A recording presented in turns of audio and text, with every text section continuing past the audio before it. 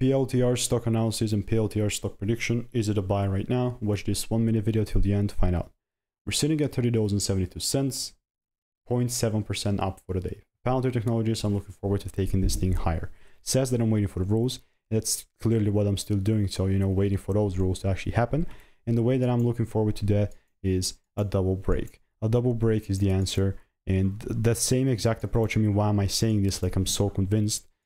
It's not that I'm convinced. I've tested over 26,000 videos in the last 6 predictions that I bought on Palantir.